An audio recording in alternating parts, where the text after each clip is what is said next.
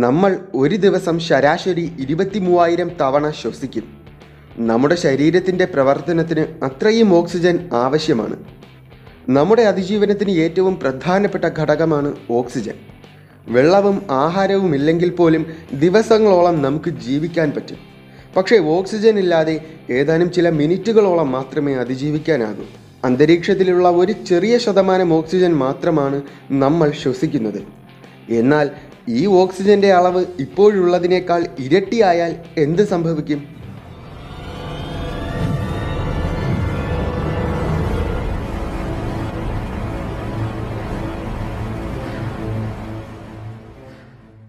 ഇപ്പോൾ നമ്മുടെ അന്തരീക്ഷത്തിൽ 20% ഓക്സിജനുണ്ട്.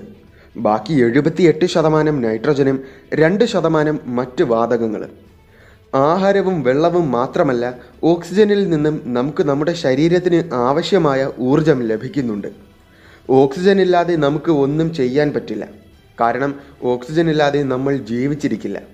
മനുഷ്യർക്ക് മാത്രമല്ല, ഭൂമിയിലെ എല്ലാ ജീവജാലങ്ങൾക്കും ജീവിക്കാൻ വേണ്ട അത്യാവശ്യ സാധനമാണ് ഓക്സിജൻ.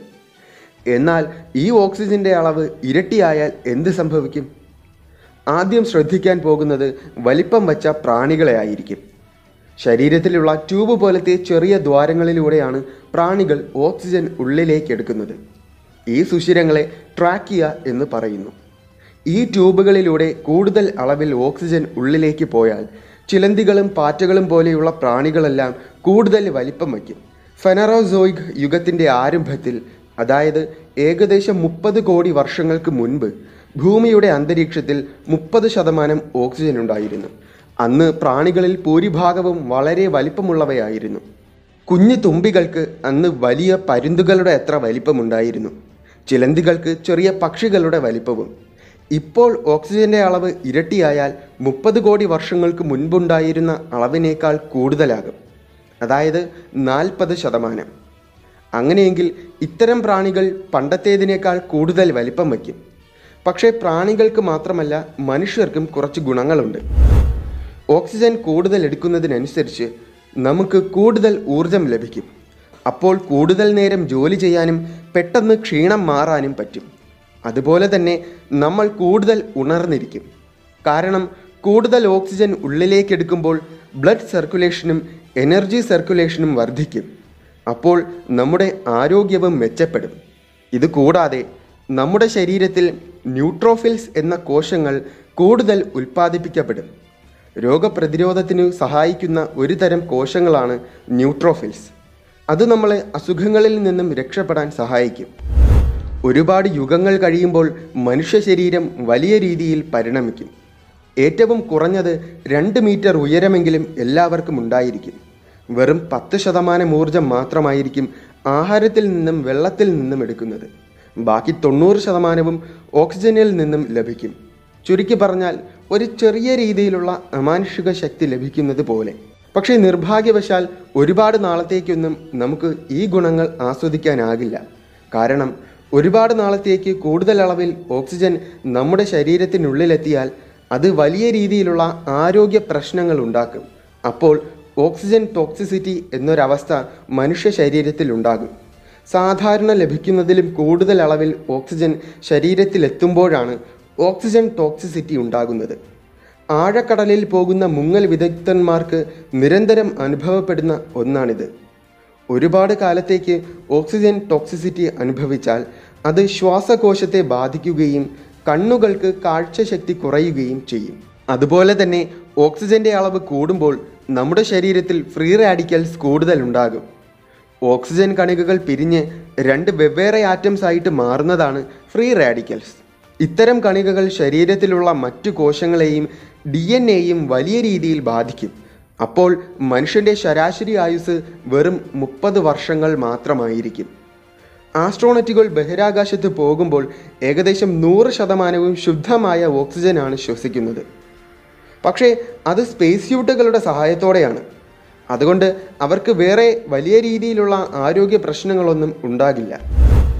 തീ കത്താൻ ആവശ്യമായ പ്രധാന ഘടകമാണല്ലോ ഓക്സിജൻ. അപ്പോൾ ഓക്സിജന്റെ അളവ് ഇരട്ടിയായാലോ? സാധാരണഗതിയിൽ തീ കത്താൻ സാധ്യതയില്ലാത്ത വസ്തുക്കളിൽ പോലും തീ പടർന്നു പിടിക്കും. അതായത് പച്ചിലകളെ പോലും നമുക്ക് നിഷ്പ്രയാസം കത്തിക്കാനാകും. അതുകൊണ്ട് തീ വളരെയധികം സൂക്ഷിച്ചുപയോഗിച്ചില്ലെങ്കിൽ വലിയ രീതിയിലുള്ള തീപിടുത്തമുണ്ടാകാനുള്ള സാധ്യതയുണ്ട്. ഓക്സിജന്റെ വർധനവ് കാരണം അന്തരീക്ഷത്തിൻ്റെ കട്ടിയും സമ്മർദ്ദവും കൂടും. അനന്തരഫലമായിട്ട് ആഗോളതാപനം വർദ്ധിക്കും. അപ്പോൾ എല്ലാവരും എയർ കണ്ടീഷണർ പോലെയുള്ള ഉപകരണങ്ങൾ കൂടുതലായിട്ട് ഉപയോഗിക്കാൻ തുടങ്ങും. ഗ്ലോബൽ വാർമിങ്ങിനു കാരണമാകുന്ന വാതകങ്ങളാണ് ഇത്തരം ഉപകരണങ്ങൾ പുറത്തുവിടുന്നത്. അപ്പോൾ ആഗോളതാപനം പിന്നെയും വർദ്ധിക്കും. ഓക്സിഡേഷൻ എന്ന പ്രക്രിയ വളരെ വേഗത്തിൽ നടക്കും. അപ്പോൾ ലോഹനിർമ്മിതമായ വസ്തുക്കൾ പെട്ടെന്ന് തുരുമ്പെടുത്ത് നശിച്ചു പോകും. അതുപോലെ തന്നെ പഴവർഗ്ഗങ്ങൾ പെട്ടെന്ന് കേടാകാൻ തുടങ്ങും. വെള്ളത്തിൽ ജീവിക്കുന്ന മൃഗങ്ങൾക്ക് ഓക്സിജന്റെ വർധനവ് വലിയ അനുഗ്രഹമായിരിക്കും. കാരണം വെള്ളത്തിലുള്ള ഡിസോൾവ്ഡ് ഓക്സിജൻ അവയ്ക്ക് ജീവിക്കാൻ വേണ്ട അത്യാവശ്യ കാര്യമാണ്. എവറസ്റ്റ് കൊടുമുടി കയറാൻ പോകുന്നവർക്ക് പണ്ടത്തേതിനേക്കാൾ എളുപ്പത്തിൽ കയറാൻ പറ്റും. സാധാരണഗതിയിൽ മലമുകളിലെത്തിയാൽ അവിടെ ഓക്സിജൻ കുറവായിരിക്കും. അതുപോലെ തന്നെ കഠിനമായ തണുപ്പും.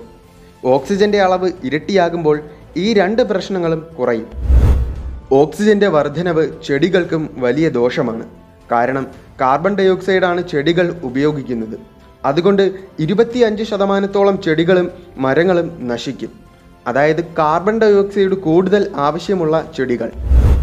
ഓക്സിജന്റെ അളവ് കൂടുമ്പോൾ അന്തരീക്ഷത്തിലെ സമ്മർദ്ദവും കൂടുതലായതിനാൽ പക്ഷികൾക്ക് കൂടുതൽ ഉയരത്തിൽ കൂടുതൽ ദൂരത്തിൽ പറക്കാൻ കഴിയും.